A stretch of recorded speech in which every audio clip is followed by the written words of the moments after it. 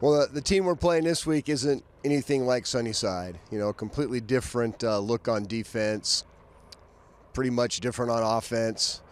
So not a lot carries over. You know, there's a few things they do on defense with their 3-4 front that allows us to attack the flats and in a variety of ways. So we expect to do that. In all their games this year, they've given up quite a few yards, and they have not scored very many points. So, you know, we're going to this game knowing this is a must-win for us, and, you know, we're going to give it all we got.